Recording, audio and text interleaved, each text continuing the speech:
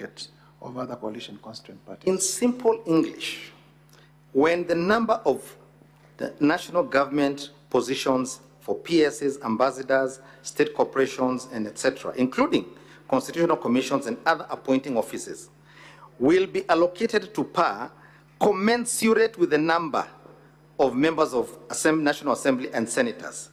Doesn't that mean that PAR will be allocated positions based on how well it does in the election? Yes or no?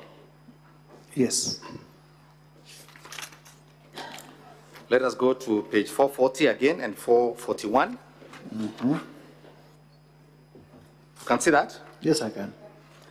Again, you can see it signed by the party officials. Can you see that? Yes, I can see. His Excellency the President, the Prime Cabinet Secretary, the Honorable Senator of the National Assembly, my village mates and Senator Veronica Maina, Simon Gekuru, Prince Anthas Wamalwa, Ibrahim Mutwafi, and Benedict Furaha. You can see that? Yes, I can.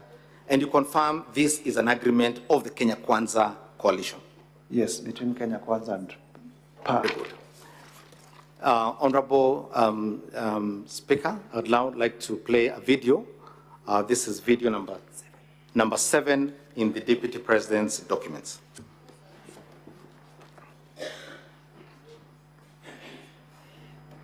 Hapa Murang'a mumenipatia waziri ambaye anasimamia fedha yote ya Kenya.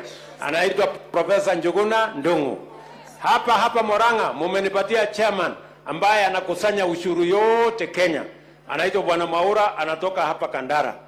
Na nyinyi watu wa Murang'a, waziri wa maji ndio huyu yuko hapa. Kwa hivyo kama kuna watu shareholders wakubwa wa hii serikali ni watu wa Murang'a. Na hiyo kazi nyingine yote tutahakikisha kwamba inatimia. Stop there. Watu wa Murang'a tumekubalia. Honorable Mutuse.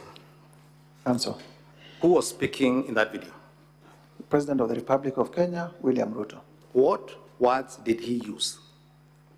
What did he say to the people of Murang'a? That he has appointed many of their locals into his government. Did he say, nyinyi watu wa Murang'a ni shareholders wakubwa wa hii serikali? Yes, he did. He did. Yes. And what, among other things, is one of the primary duties of the Deputy President? To deputize for the President. To assist the President. Yes. When the Deputy President assists the President in talking about shareholders, how does that become an impeachable offense that does not attach to his principal, the President?